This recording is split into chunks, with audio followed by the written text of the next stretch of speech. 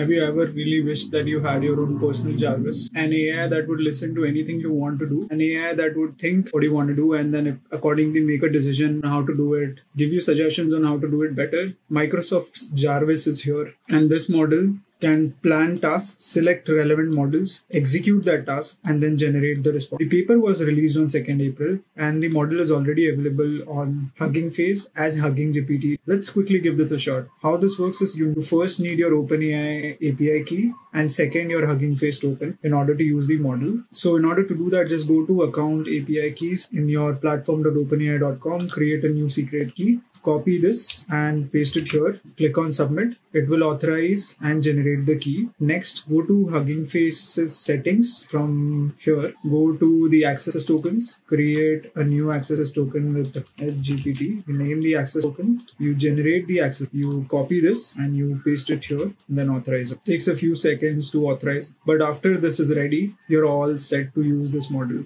And this is like your own AI personal assistant that can enable you to do whatever you want, right? It can analyze images, it can generate text, it can make edits on the images. Let's try some of these examples, right? Show me a joke and an image of a cat. You send this to the model. Again, it's using your OpenAI and Hugging Face token. So you probably need to be on the OpenAI's paid plan in order to use the model if you've already exhausted your free tokens. So keep that in mind. Does it take some time to generate the output? So you can see there's a queue here and it's also showing the estimated time in order to generate. Input is now gone. It's generating the relevant output for this. Remember, time taken is directly proportional to the type of input you've given to the model. So sometimes it may take longer. So yeah, the output is here. Sure, I can do that for your request. I've used two models, Runway ML Stable Diffusion 1.5 and used ChatGPT for jokes. What do cats like to eat before breakfast? There's mice, crisps. Oh, that's not funny, but yeah. Anyway, so this is the image generated and also kind of gave us the joke. Now let's try and break the models. So let's take this image. I broke Facebook's SAM model using this image. I'll try that here too. So apparently it can count the number of things in the image. Try that.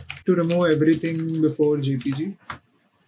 Again, it takes some time to process it because the queue is longer. So how the queue system works is that it's the first number in the queue. It is only then the processing starts, right? So right now the processing isn't even happening. You are just waiting on the queue for your turn to come before the process. So it's our turn now and it looks like the image, the model was able to get the input correctly. Now it's kind of analyzing, looking at the data of the image. Quick note, it can also generate video and audio for you, right? So if you didn't know that, just a heads up, that's also something it could. After this, let's also try that. No wonder it's taking so long to process. If you give me an entire day, I still wouldn't be able to give you the accurate number of people on this or image. Also, it's very possible that at this point, the model has broken. It was clearly our purpose, at least with this image. Based on the inference, I can answer your request. There are 9 people in the image, which is not correct. To explain my workflow, I use the text to image to text model to generate a people with many train on it from the image. And I use the object detection model from Facebook to detect 9 people in the image. And I use the visual question answering the model dandelion. Can you answer the number of no generated files or images? Okay, so obviously it's not doing too well on this image, and I don't think any model in the near future would. So it also apparently, since it generates audio and video files, let's also give that a shot. Apparently there was an error, so I'm restarting. Again, this is very, very early stage and the processing itself is taking long. The reason why the processing takes so long is because it's using multiple models in the background depending on the request that you send to the model. So if you look at the paper, right, what it basically currently does is that it kind of plans the task. It selects the relevant model, executes the task with that model, and then generates the response, which is why it takes so long to process. And apparently looks like it's not working anymore when I refresh it real quick. So apparently the model crashed and I'm restarting the model with one of the samples here. I don't know if this crash is a general crash or if this crashed for everyone, right? I think in general the model. While we do this, in order to stay up to date with everything in generative AI, please join our Discord and don't forget to obviously subscribe. The input is now gone to the model, right? Let's just wait for a few seconds before it can generate the. We'll also use one more example from here to see how it works. Again, this is very, very, very early stage. It's very likely that things you're sending to the model may fail.